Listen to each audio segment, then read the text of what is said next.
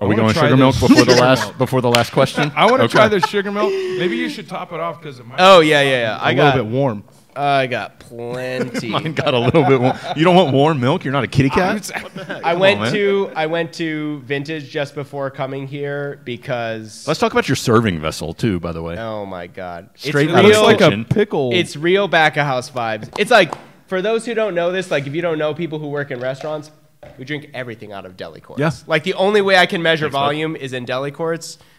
I'm a little scared. The cooks will truly hate in a good this. way to try this. Every time boys. a new person tastes sugar milk, they just hate it so much. So thank you for So this indulging doesn't me. have coffee in it? No, it does. Oh, That's the okay. whole thing. That's the whole thing. I don't hate it. No, I know. It's just like a simple. Yeah. It's like what a baby would choose if they were addicted to caffeine, which is like my palate, basically. That's a great way to phrase that. So how much sugar is in sugar milk? 5% by weight. Okay. Yeah. Well, I guess 6% in this one. Yeah. So. That's really good. It is really Thank good. you. Thank you. Thank you, Marco, Chloe, Alex. It tastes like a all of sweet you guys. latte, They said it's very basically. good. Yeah. Yeah, exactly. It's like cafe au lait, like in Japan, the little vending machines. That's what this is modeled off of. It 'cause I reminds loved me of cafe a au lait. colder, like a colder Cuban coffee. So those of you who do not know, they do have vending machines in Japan Fucking that everywhere. are just out on the street, and you can get the sugar milk in a can that is either hot or cold from the vending machine. Yeah, which is wild. You can go hot or cold? You can Yeah, they go have hot vending or machines. cold. Wait, hot can? Hot Yeah. can. And they are hold amazing on, when wait. it's cold outside. As in, like, Can room comes temperature? out- No. As in hot. Warm. How do they like- do that? The whole vending machine, it's just like air conditioning or the cooling. Yeah. Half of it's They heated, heat- half of it's... yeah. Oh, my gosh. And it's great because on I remember walking down the street, coming up to one of these vending machines, and it's 12 degrees outside. You buy the can of hot coffee, and you Warm yourself up. You Oh, warm yeah. yourself up. Yeah, that thing comes out there, 130F. It's like, oh, grabbing it. Just. And then it's a liquid that's so sweet, Yes. it'll make your head spin. Yes. It's actually sweeter than this. Oh, yeah, by a lot. I mean, I'm pretty sure. I don't want to call this the healthiest drink that anyone would like, but it's actually not It's that not. unhealthy. It's just milk with some sugar and instant coffee in it. Yeah. All right, I'll ask my last question as you're continuing to drink, and then you can ask the last question. I will keep drinking. Do it. So I asked you earlier, like if you thought Tulsa's palate had changed since you started, not just you, but since Yeah. some places have started rolling out unique flavors and stuff. Because I think most people view Oklahoma as steak and potatoes, and you know, Tulsa and Oklahoma City in particular are not that. There's a lot of good ethnic food and just different food in those cities. I'm curious where you see the food scene going in Oklahoma. And do you think it's something that will attract? I know Tulsa does the whole work remote thing, and people are coming in from around the country. The cost of living's great here, but do you think at some point it will be? Yeah, the cost of living's great. You know, I did the work remote thing, but then also the food scene there is incredible. Like, do you see it being something that will put Tulsa on the map just by itself? The food scene. That's a good question. So, I mean, I don't know whether this is an optimistic or just realistic view about how like markets change. Yeah. But I'm pretty suspect of people who are like, you know, we tried this really ambitious thing and Tulsa just isn't ready. I think I equate that to teachers who are like, yeah, I taught it so well, but my students just didn't get it. It's like, Well, then you didn't teach it well. Well, then you Yeah. didn't teach it well. So if your students don't understand, you didn't teach it well. So like, I mean, admittedly, compared to like San Francisco, Tulsa does not have as progressive of a food market. Correct. But I guess I don't see that as like the way I see that changing is people who say, okay, so I'm not just going to like transplant San Francisco concept exactly as it is or New York concept exactly as it is, because like part of the work that needs to be done is a mixture of, you have to make great food, first of all, like every time. It's a little maybe even unfair, I would say, that like restaurants, the expectation is you're hitting every single time. Like if you're a teacher, you don't absolutely kill it every single lesson. Like you have tutoring, you have whatever. There's no reconciliation session when someone has a bad meal. You're like, you know, we missed this thing. It's like they just come in and if it's bad, they're like, I hate it. Anyway, so that's one thing is you just have to get the food right. But then the other things are like the storytelling and the relationship building.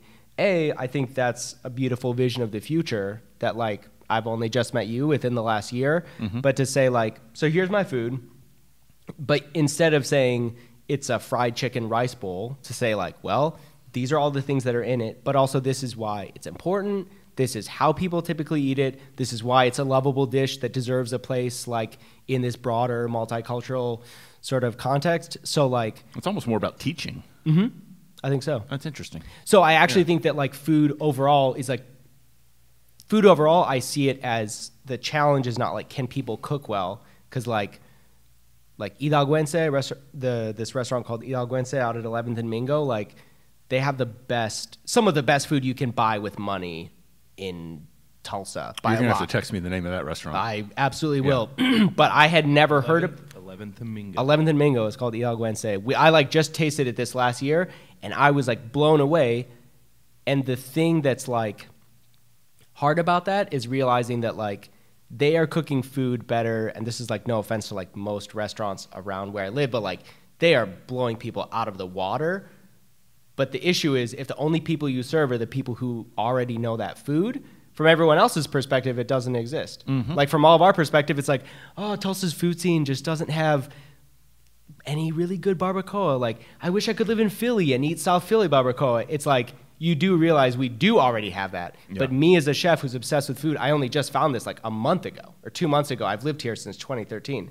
So I think like that aspect of thinking about part of your job as a chef who like wants to be a part of the future or like wants a better future is to not just say like, I'll cook good food, and if people don't like it, then Tulsa sucks. Like, people didn't show up, blah, blah. Like all these ways of just making excuses for like people just not knowing like what you're doing. I think if you find like right now, I feel really lucky to be a part of a group like, so basically the Kitchen of Vintage, like our team of 8, I would say we're like very committed to that project of like sort of explaining and teaching and welcoming people into what we really think is like hopefully a good inclusive future for food. I feel lucky to be a part of that group because I do think if you have enough people doing that, then there's no way not to. Like everyone likes to feel welcomed. Everyone likes to eat delicious food. Everyone likes to learn new things about new cultures. So I think if you find a group of people who say, my job is not just to make good food, my goal is not just to make money off of like rich people who want to spend money, but really like I want to build just the whole thing, the stories, the community, the food, then like it is for me sort of whoever does that first. Or not whoever does that first. But you know what I'm saying? Like, if you find a community of people who do that, there's no way that doesn't happen in the community where, like, cool things pop up, like, new, interesting things that feel really good. So, yeah, I mean, because I have dedicated my life to it, I feel confident that it'll happen because I believe in myself 100%, basically. I love that answer. I kind of went into dreamy world right there. That was a really great answer. Yeah, it was. It was. Man, you brought up a really great point of just being curious is sometimes a great way to learn what your city is actually doing because, you know, I didn't know about that place on 11th and Mingo. And you're going to have to say that name, and it's a barbacoa place? It's a barbacoa place. You got the lamb barbacoa? It is. I need to know. And so, but I'm also, I'm foodie by heart. I make alcohol for a living. And I have never heard of that place. And I think that's, you know, I think our city needs to learn how to communicate what is actually going around because I think that there's a lot of people out there that would be interested in barbacoa just like myself. Yeah. And like me sitting here with you, I didn't know that you were making Japanese breakfast once a month where if I would have known that, I probably would have showed up a year ago. Yeah. So I wonder, I don't have the answer. This is a question for everyone out there. I wonder how a city can actually learn because these companies can't, you know, spend egregious amounts of money for advertising. Well, hopefully that's what we're trying to do. Yeah, right? Exactly. Yeah. So, yeah. So just listen every week. Yeah, exactly. So thanks for those tips. Yeah, absolutely. You got your last question? I have my Did you memorize it? I didn't memorize it. But no, before we of do course it, we not. have one more. You know me. I know. I was kidding. So I'm a brewer. I look at recipes. I don't memorize. How many brewing recipes have you memorized? I make the Kolsch more than anything else. Mm-hmm. I think I have the recipe. I know I have the recipe memorized, but that's the only one. Colin, that's a great question for a chef, too. How many times do you have to go back to your notes or to wherever you got a recipe from? Or how many times is it just something that... Because I play around in the kitchen a lot, and then I fuck myself. Because I'm like, oh, how did I do that? Like, what was my ratios of this? I don't even remember. You gotta make notes. Yeah, I don't. And so it's like, I got to try to recreate that. That is a good question. Most of the time, it's a recipe that I've memorized, like most of the, almost Out of habit or just out of times you've done it? Both. Okay. I would say it used to be a really unhealthy thing because I felt like I was starting late in food, but I would say I was very dedicated to being a good professional, and I was like, if I can just study recipes at home, and that means that when I show up at the restaurant, I have it all, all the way down, I'm just going to do that. Yeah, I've had some kind of crazy relationships with work in the past, but usually it's memorized. The only time I would cook by feel is during research cooking or at home. Okay. In a restaurant setting, I think that's a mark of like a bad professional to cook by feel because it's totally unsustainable. Well, and yeah, you're all over the map on consistency of what you're throwing out. If you work with other people, the one exception would be if you work alone, if you're the only chef, like you're the only person who ever cooks, and you're committed to being there every day, go ahead and just cook by feel. But if you have a kitchen of 2 or more people, I think it's totally unprofessional. That's a valid point. Cook by feel. Yeah. All right, what are we drinking now? The last All right, one. so we are drinking Mrs. Stout. We're drinking Mrs. Stoutfire. You learned. Good job. I did learn. You have to be right up on the microphone. So I asked everybody of our first recording of what I should do and how the podcast sound, and everyone said lean into the mic. It's a key. I'm learning. It's a key. It is an Imperial Stout that we made last year in February that we make with Arbol chilies. And it is 18%. Holy shit. 18%? 18%. Right. You heard that right. Let's go. Amazingly enough, I chose a new yeast strain for this round of Mrs. Stoutfire to test it out. The recipe changes every year, even though that I do write down my recipe so that I can repeat it. Was that a shot at me? No. Was that a dig? I did make eye contact too much there, I think. You did. It was right at me.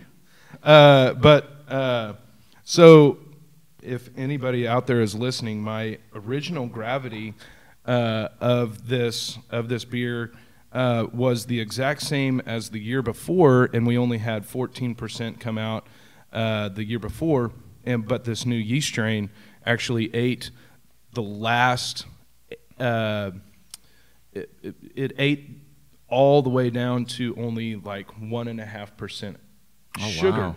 Oh, cool. Whereas so it's like dry, but really it's a alcoholic. very, very dry beer technically with a lot of sweetness still there.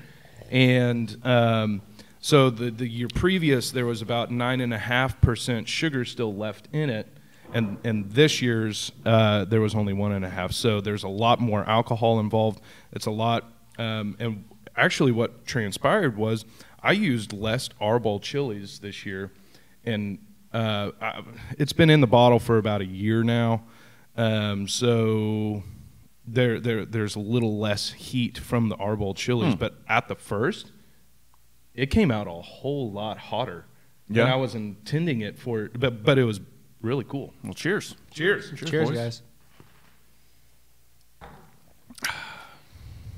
I'm just gonna live in that moment for a little. Live bit. in it, man.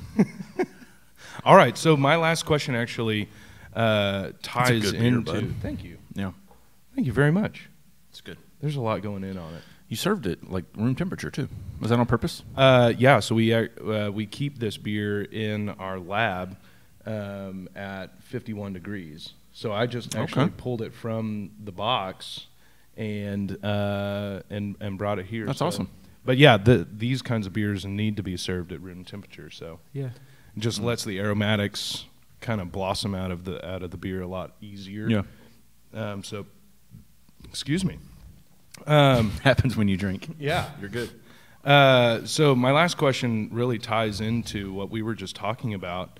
My last question is, how have you seen, what has your experience been, and you've answered this kind of within this conversation, but your experience personally as a creative in Tulsa, and how do you think your efforts have really influenced those in our community about their thought process on food?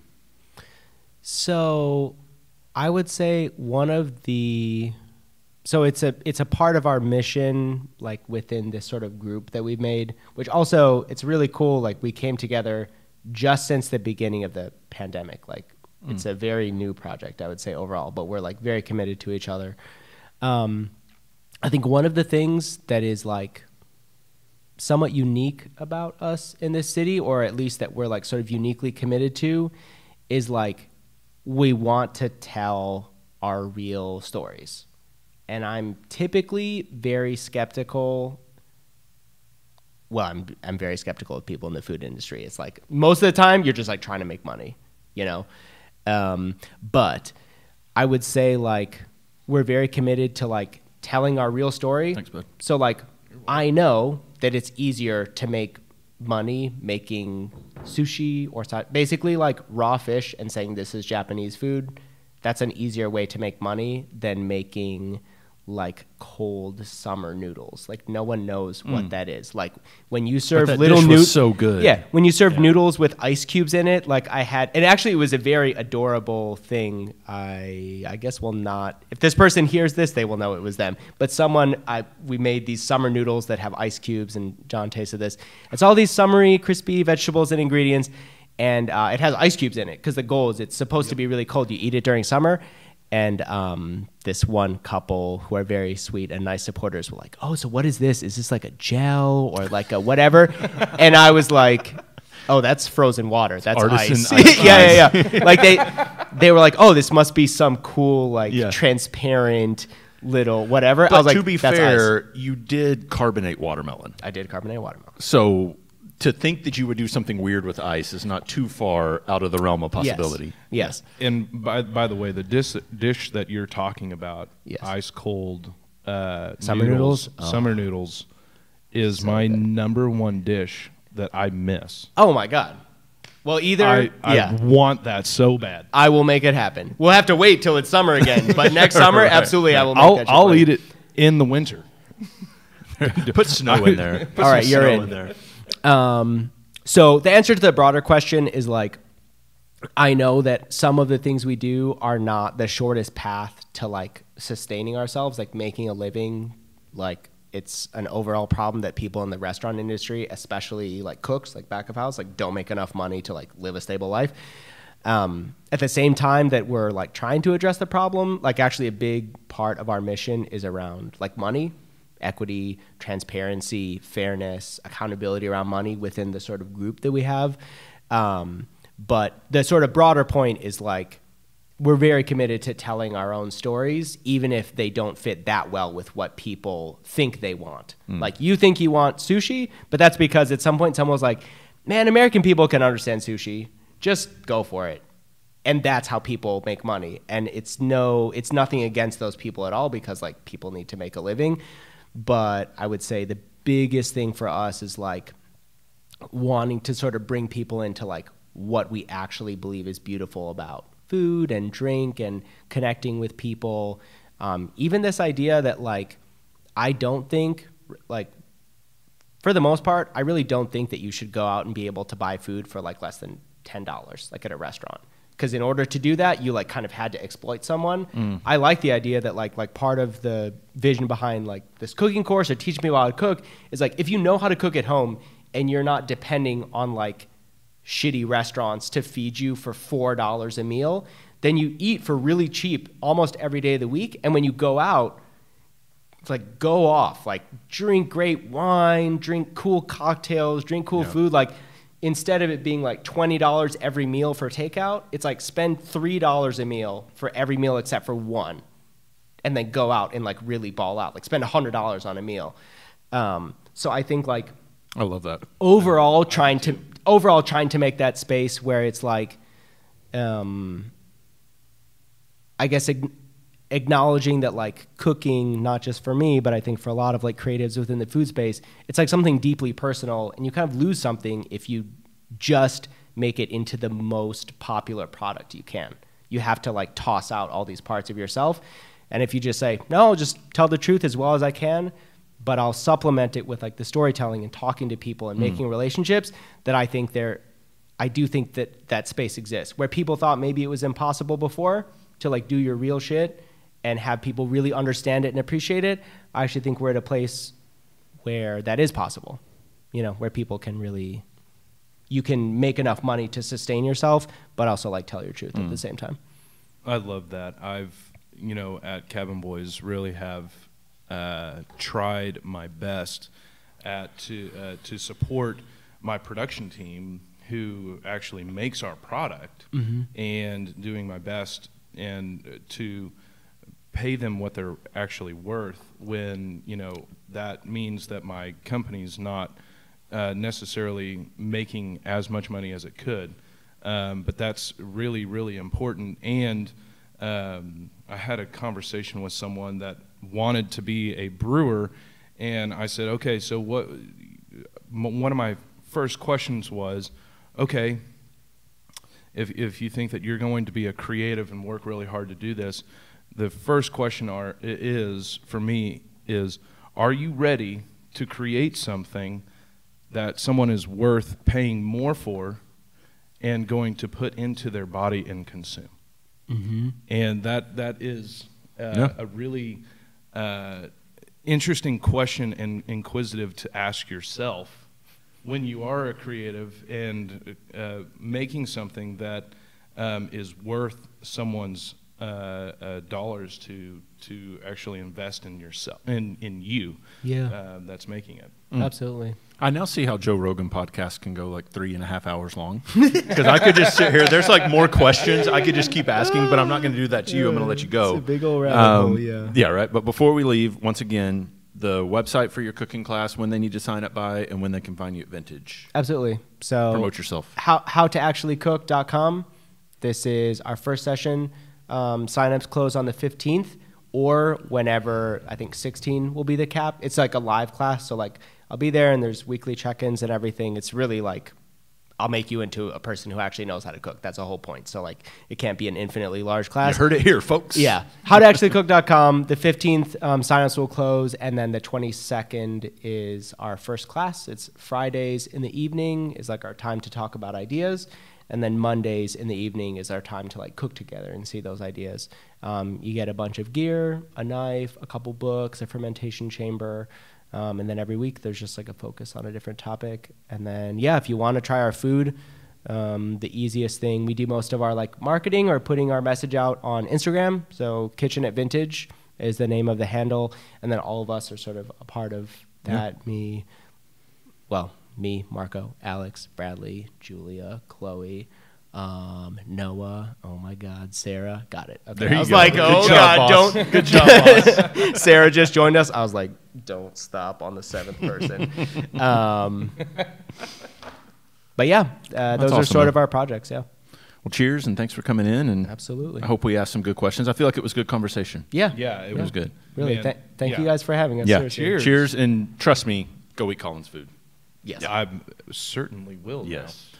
Well, thank you for listening, everyone. This is the Tasting Room. Are you going to toss the break, or am I going to toss the break? You toss it. All right. We'll be right back after this. Stay with us. And that is the talk with Colin and the consumption of my first consumption of sugar milk. And it was a great consumption. It was. It was a great conversation and great consumption. And just a fun conversation to have with him, and really get to know someone who is extremely creative within our community. And I really do encourage you. I'm going to take his class. I encourage you to take his class if you're interested at all in cooking or learning how to cook, or if you're like me and just want to know more I guess, solidify the building blocks that you already think you know about how to cook. And I think that I will probably be encouraged by my wife to go cook or learn in his class, because it is not just for intermediate but beginners as well, such as myself, because I'm scared of the kitchen, but also could help my wife cook and actually bring something to the table. Boy, you're going to have... It's going to be great. You're just going to surprise her after you take this class with meals galore. She's going to wonder why have you been gone on a Friday night or whenever it was? What's happening? And then I'll be like, bam, bam, eat my food. It's great. No, but that was fantastic stuff. Do you want to clue our viewers in into and listeners into who's joining us for episode 2, technically? Yeah, so we're fortunate enough to have Elliot Nelson, the man, the myth, and the legend, runner of the McNelly's Group, and it's going to be a wonderful conversation with him, because he is someone who has truly influenced what downtown Tulsa looks like. It's not hyperbole to say he is the reason downtown Tulsa is what it is. It's without an understatement.